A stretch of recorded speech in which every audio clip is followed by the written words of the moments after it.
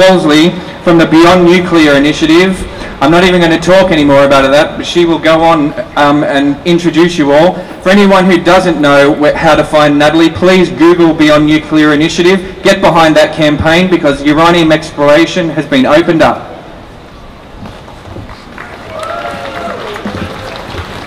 Thank you, and I want to acknowledge the traditional owners of the land we're meeting on today and that sovereignty over this land never ceded. It's really great to see people from such a diverse range of community groups here to challenge Barry O'Farrell's agenda of systematically trashing the environment and the laws that protect it. So I'm really glad to be here with you today. I coordinate the Beyond Nuclear Initiative, which is a national project, and I'm part of a community group called Uranium Free New South Wales, which formed in response to the O'Farrell government overturning a 26-year bipartisan ban on uranium exploration in New South Wales that happened earlier this year. It was a long-standing, sensible and bipartisan ban, and Barry O'Farrell did not take this to people before the election like so many of the issues we're covering here today. There is no mandate, there is no social licence to take New South Wales down the yellow cake road. There is a human cost and an environmental cost to the uranium industry. The move to put uranium exploration on the agenda in New South Wales is strongly opposed immediately and quickly by a range of environment groups, health professionals, trade unions, the Greens and the Labor opposition. The coalition's come together strongly and developed a New South Wales uranium-free charter. Please look that up, and if your organisation wants to join on, we really encourage more organisations to join the uranium-free charter for New South Wales. I want to clear up a couple of facts. You hear often saying that there's a lot of jobs in the uranium industry. This is just not true. Across the whole country, there's less than 2,000 jobs in uranium exploration, uranium mining and uranium processing. Opening up New South Wales is not going to be a big boom for this industry. They say that there's a lot of economics in the uranium industry as well. It's currently less than 1/3 of 1% of Australia's export revenue. It hovers around the levels of our industrial salt and our cheese exports. This is not an industry going places. In fact, since the Fukushima accident, this is an industry going backwards, where countries around the world are winding back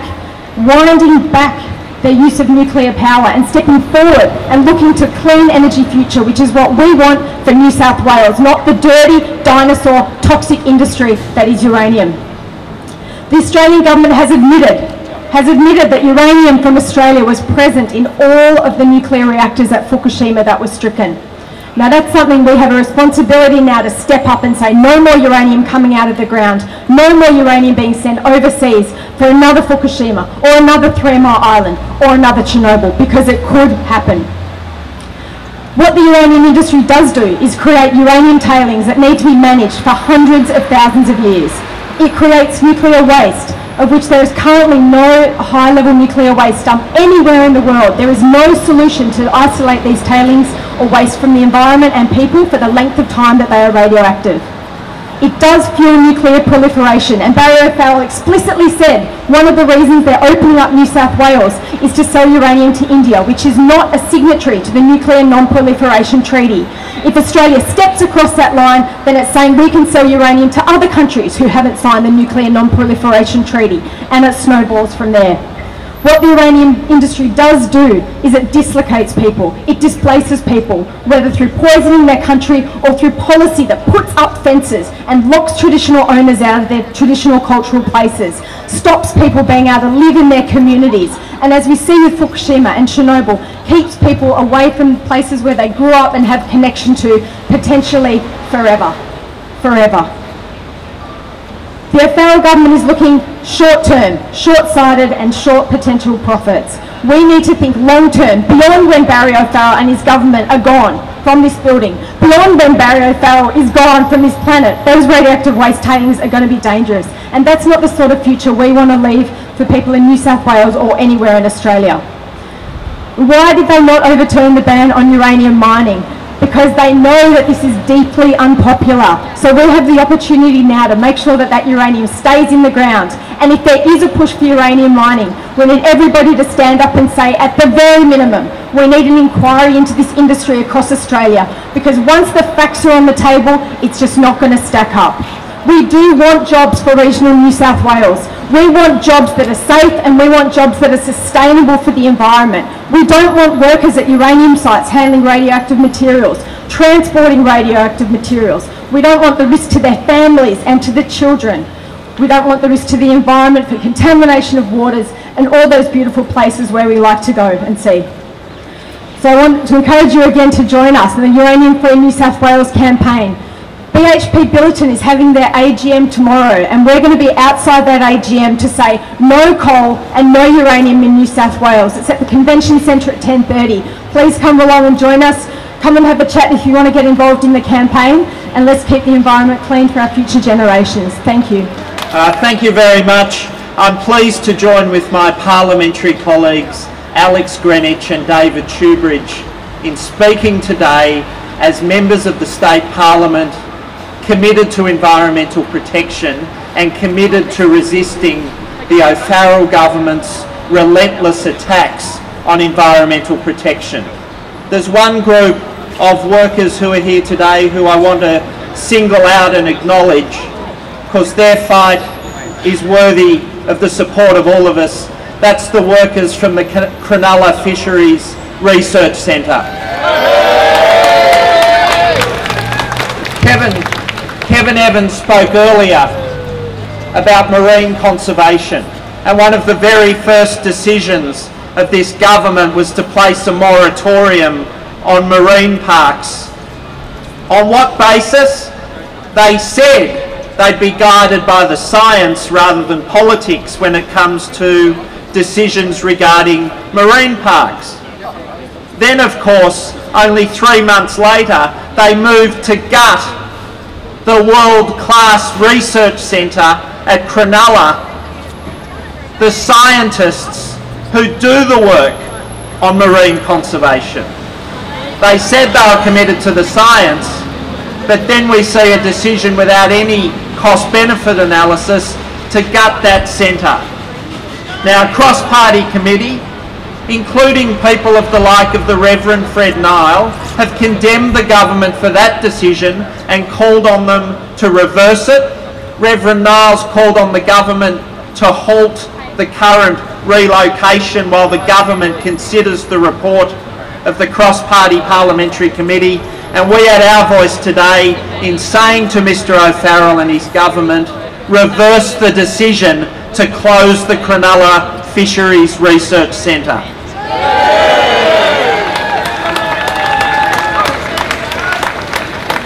Friends, a couple of Fridays ago marked the 30th anniversary of the historic decision of Neville Wran's government to save the rainforests of northeast New South Wales. And Neville Wran today is not the man he once was. He's very sick.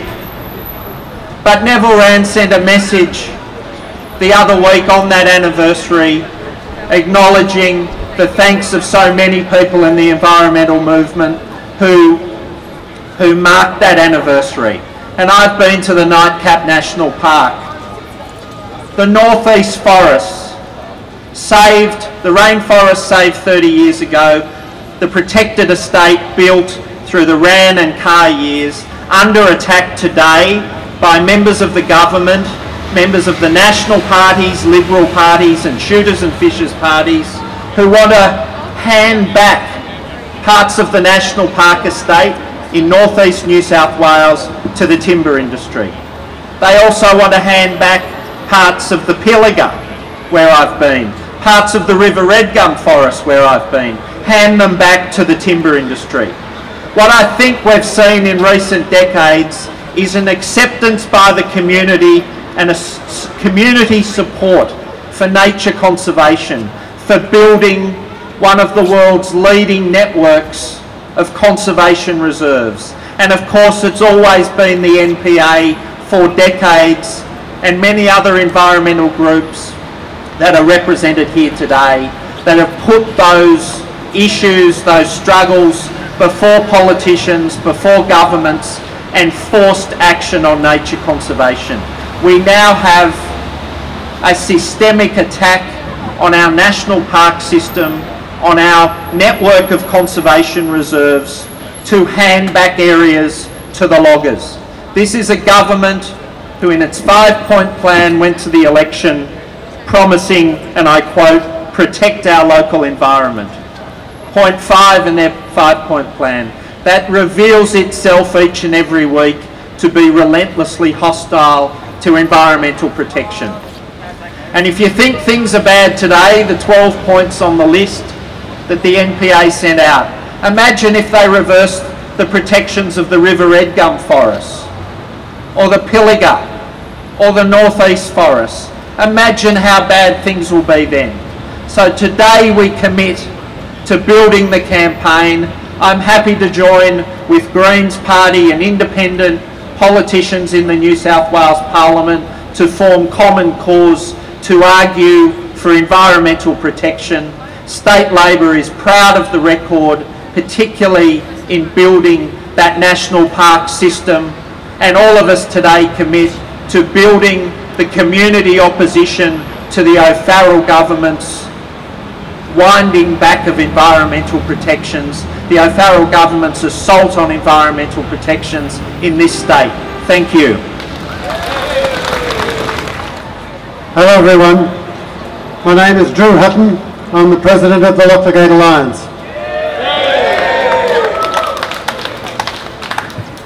Coal and coal seam gas have no role to play, no constructive role to play in a clean energy future for New South Wales or Australia. Coal and coal seam gas have nothing but a destructive role to play in the sustainable development of New South Wales and the rest of the country. Why then, are governments all around this country, including this one here, the O'Farrell government in New South Wales, why are they going to all sorts of trouble to ensure the profitability, the continuation, the dominance of the whole resources sector over the rest of the economy, and to the detriment of the people who are affected by it, directly impacted by it? That is a very good question to ask.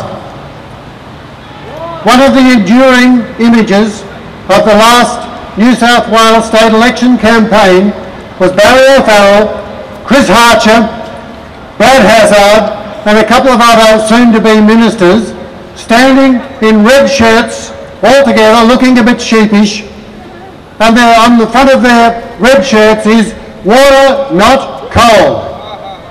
Water, not coal.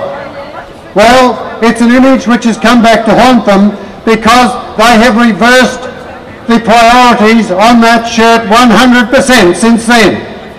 It is now very much about coal and about coal seam gas, and it is not about water, it is not about the environment, it's not about our good farmland, it's not about the health and amenity of our local communities. It is about the mining and gas industry and how profitable they can be. And this is a tragedy, because before the last election they didn't just get out in red shirts with funny slogans on. They promised us that we would have a strategic regional land use plan which would protect our good farmland and which would protect our important environmental areas. They also said that they would introduce policies which would ensure that our precious underground water systems in the driest continent on earth would also be protected. So what did they do when they came to power? They certainly introduced a strategic land use policy, but it's a policy that simply gives open slather to these industries.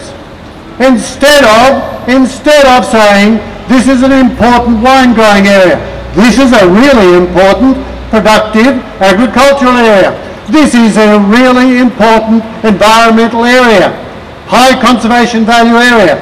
You can't go there, industry, they're protected. Oh no, they set up what they call the gateway process. A gateway process that all of these mining proposals would have to go through in order to be approved. Well, the problem with their gateway process is it doesn't have a bloody gate. It doesn't have a gate. You just walk through. The only places that they can't go in this state are national parks. They can go anywhere they like. Not only that, but they introduced an aquifer interference policy. They said that they would protect their underground water. Well, that aquifer interference policy the problem with that is it's just a policy. It's not too bad. There are some good parts in it. It's just a policy. It's not a regulation. You don't have to abide by it. It's just a helpful set of guidelines. They have simply opened up the gates and allowed this industry open slather at some of the most important assets in this state. And that's shameful. Now, there's only one thing which has stopped the resource industries from simply marching across the New South Wales landscape wherever they want to go, despoiling whatever areas they want to, and wrecking whatever natural resources that they happen to be collateral damage along the way. And that is the landowners in this state and their supporters who have locked the gate on these companies.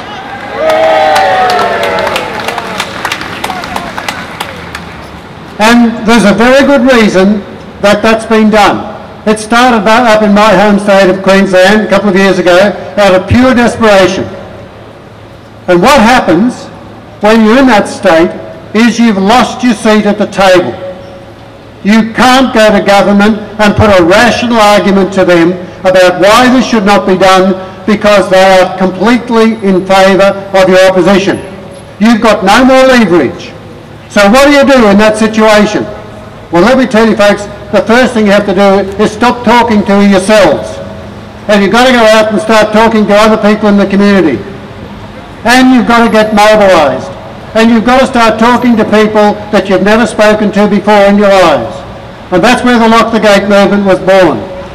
We decided that rather than just simply rolling over or going through the accepted processes, environmental impact assessment, the petitioning the government, polite letters of submission and so on, and lobbying, that we would go and mobilise the community. Not only mobilise them, but we would encourage them to resist.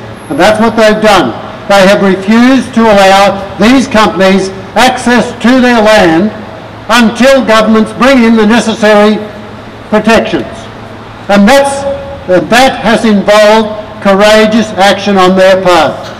That's involved courage. That's a brave act. In New South Wales, it is civil disobedience to refuse to allow these companies onto your land. You can go to jail. You can get a huge fine. But you know what? They can't take 10 to 15,000 landowners in New South Wales to court. They can't do it. And they won't do it. Now, Gandhi once said that 100,000 Englishmen can't control 400 million Indians if those 400 million don't want to be controlled. Well, that's the same situation that we've got in rural New South Wales. Chris Harcher can issue as many coal seam gas licences as he likes. He can give mates coal exploration licences, as many as he likes. But he can't get onto that land, and neither can the companies, because those gates are locked and the landowners are keeping them locked. And communities are coming in behind those landowners and giving them support. In the Northern Rivers, 87% of the people of the Lismore local authority area voted no to coal seam gas. Every one of the councils in these areas, whether you're talking about the Hunter, whether you're talking about the Northern Rivers, whether you're talking about the Southern Highlands, councils are coming together and supporting their communities, supporting their landowners and saying, no, enough is enough. We are not allowing these companies onto this land, and we're going to support landowners in our attempt to stop that from happening. This is a people's movement like nothing we've seen before. It's bringing together people who have never worked together before. I called it once the cockies, blockies, croppers and greenies movement. But that doesn't even give credit to it. It's much wider than that. It's everybody.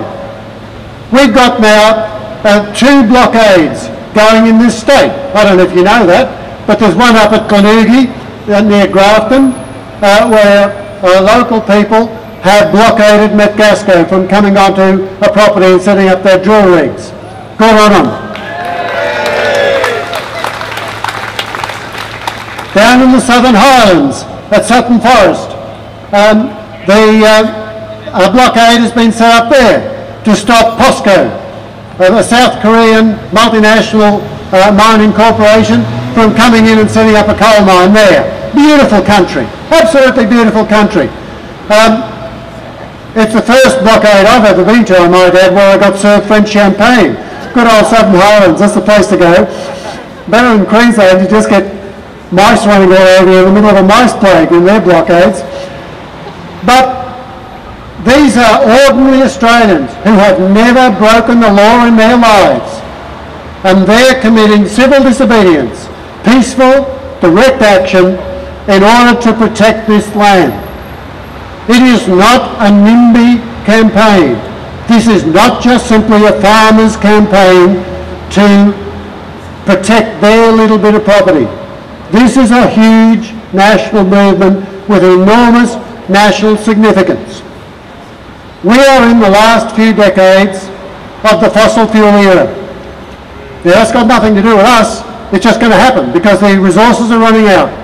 And in order to get more fossil fuel resources, they have to resort to more and more dangerous and high impact activities like coal seam gas.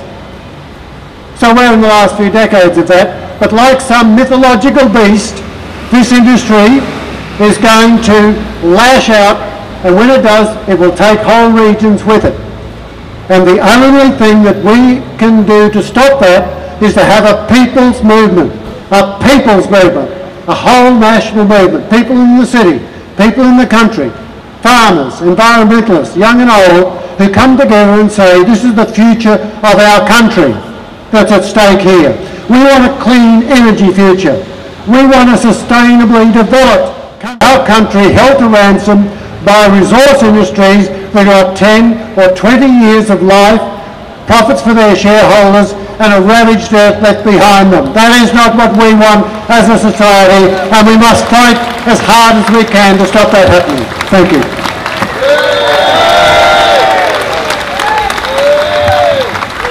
A great example came through today of what people can do to help change. It's not over yet, but the T4 people fighting the Terminal 4 in Newcastle have an announcement today that PWCS, their fourth coal loader has gone from this down to this because they're having an impact. We've got 2 years until the 2015 election in March. We can either sit back and wait for more onslaught to happen, or we can just mount a campaign 2 years out now going for no vote for Barry Farrell. Barry O'Farrell's got to go. Our environment is not safe under him in any way, shape or form. We've seen so much indication of that, it's crazy. Turn your attention to a no vote, no Barry campaign right now. Let's start it today. Thank you all for your patience. I notice that this is a wonderful spread of people from so many parts of New South Wales, and thank you for all travelling. Have a great Christmas, take stock, take a rest, and we'll see you next year.